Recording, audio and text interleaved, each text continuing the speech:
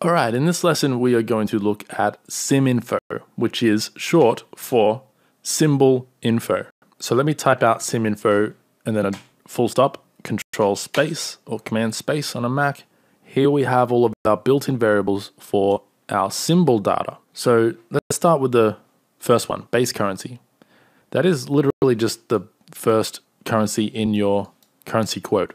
So if I click on that and then control click on base currency, you can see the description here. Base currency for the symbol. For example, the symbol BTC USD would return BTC.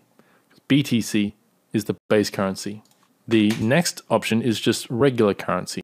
That is the quote currency or the second currency in your pair. So in the BTC USD example, this would say USD. Let's look at the next one, which is description. So the description for this built-in variable is very helpful. It's the description for the current symbol.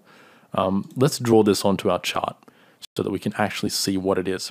To do that, I'm going to use let's use a label. I think that'll work fine. Let's go if bar state.isLast, label.new, and we'll just say the X is the bar index, and we'll put it on the high of the current price. And we'll set the text to siminfo.description. If I save the code, hopefully this works. I need to get rid of this first. Whoops, save my script. There we go. So that's the description for this currency pair. Let's jump over to Bitcoin, see what that says. Bitcoin just says the ticker ID. Let's try CL. Let's go to crude oil futures.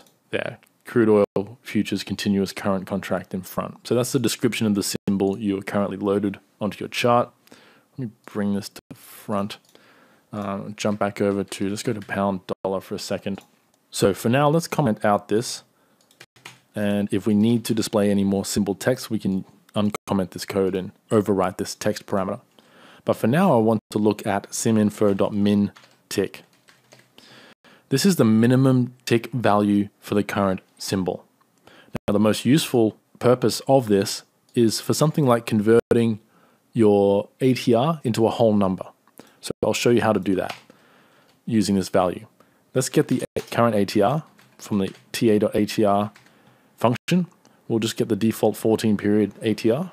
And then let's convert this ATR into points. First of all, let's plot the ATR.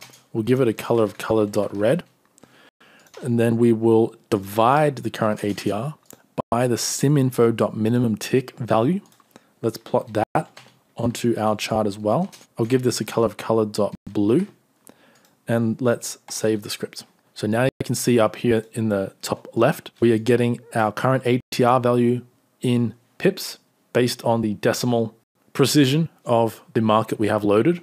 And then our blue number is our ATR divided by siminfo.minimum tick. And that gives us 53 as a whole number. So we're on the 15-minute chart here. This red number is basically 5.3 pips is the current ATR on pound dollar on this time frame. So 53 as a whole number is points. So it's 53 points is the current ATR. If we want to get the current ATR in pips as a whole number, we need to divide ATR point by 10. So now if I plot ATR pips with a color of color.purple and I save my code, we will be getting 5.3 printing on the current bar, and that is the current ATR as a whole number in pips. So that's the most useful purpose of mintick. That's what I commonly use it for in my scripts. Let's have a look at the next siminfo parameter we have to work with, or variable, which is point value. If I click on that, control click, this will return the current point value for the current symbol. That's also really helpful. Let's just plot it onto our chart, see what it looks like. Plot it down here, save my code, and it's just 1. So a point value on this market is 1.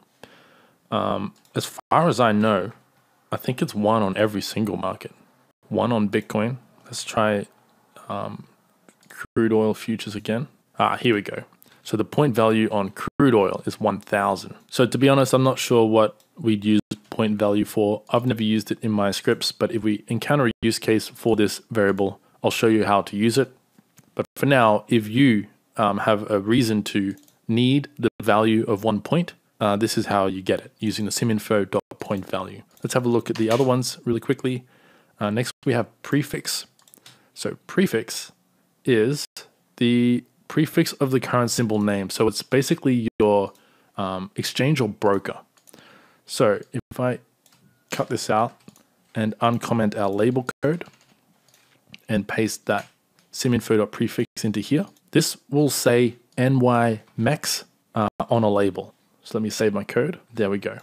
So this is the current exchange or broker we're dealing with. If we load up Bitcoin through Coinbase, it will say Coinbase. If we load up Euro dollar through Global Prime, it will say Global Prime. So this is the prefix of your symbol. So for example, if I wanted to load up Oanda (Euro dollar), there we have it. And that is the prefix of the current market. So this would be useful for loading data from another market where you want to be specific which exchange data feed you get that data from. But we'll cover that later in the course when we get to accessing other market data and other timeframes. Next up, we have root. I'm not sure what this does. It returns the root for derivatives like futures contracts.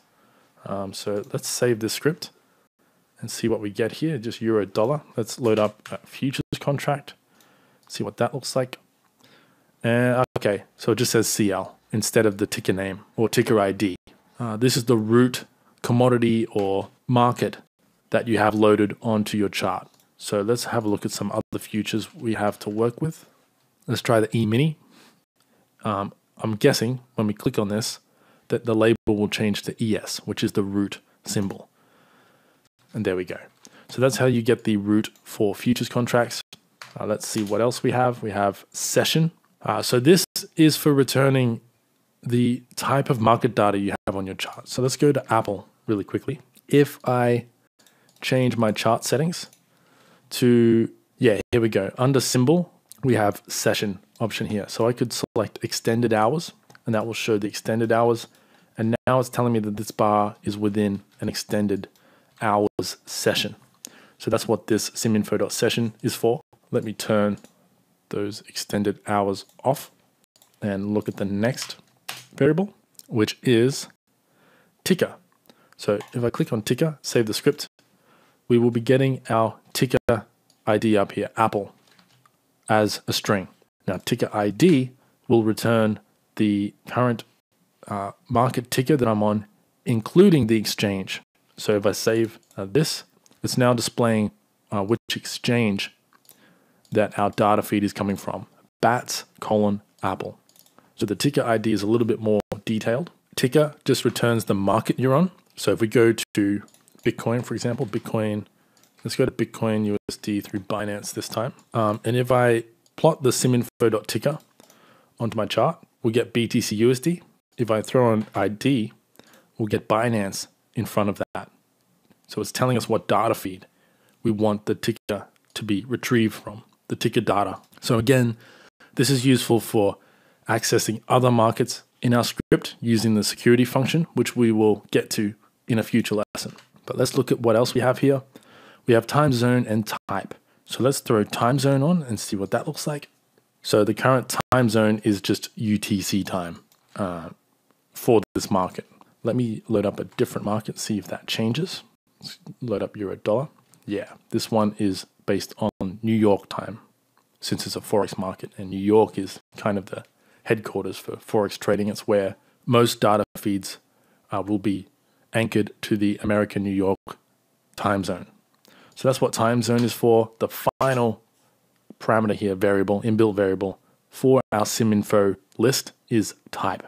So this will tell you what type of market you're on. For this current market, it's going to say Forex. Forex, if I load up Bitcoin, it will say crypto. If I load up Apple, it will say stock. There we go, stock. And if I load up a futures contract, it will say futures. And you get the idea. If we load up a CFD, it will say CFD and so on. So that's what siminfo.type does. And that brings us to the end of this lesson. We will be using SimInfo not super regularly, but I'll definitely have a few examples in future scripts that we build, especially when we get to the automation section of the course, where we need to send some of this symbol info to a third-party API so that it can execute trades on our behalf, and so it knows which markets we actually want to trade. Anyway, that will do it for this lesson. I will speak with you in the next one.